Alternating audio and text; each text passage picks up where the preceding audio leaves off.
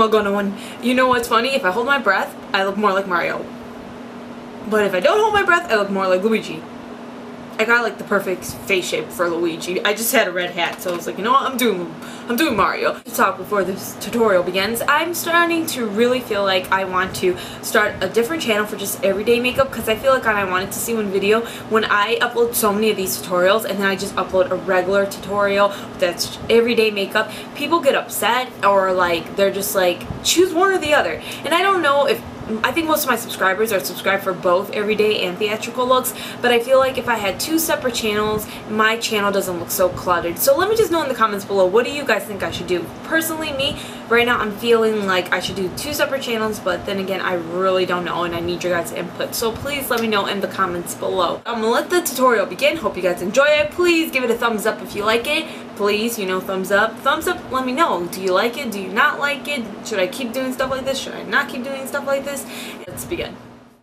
First, you're going to use a black face paint to paint on Mario's nose. Make sure you make it in the shape of a circle because, you know, that's his nose shape. Keep referencing a picture of Mario so you know exactly what you want to do. And now I start painting on Mario's eyes, and I paint in the iris. I want to make sure that I paint everything that's going to be painted black right away, just so I don't have to go back with black face paint. Make sure you paint Mario's eyes going over your real eyebrow, and then paint on Mario's brows on your forehead so it gives you that high arch. And then you're going to go ahead and start painting on his mustache. You want to make sure the bottom of the mustache goes over your nostrils. That way your nostrils are hidden and it makes your Mario nose look more realistic. Now I'm going to use different shades of blue face paint to paint on Mario's eye color.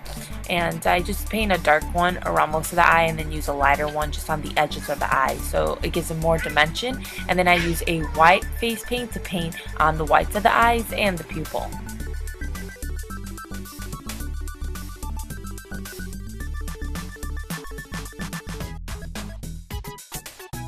Use the black face paint to paint on Mario's smile. You can use a regular mouth for this look if you want to, but I just think the face paint looks better when you have a face painted mouth.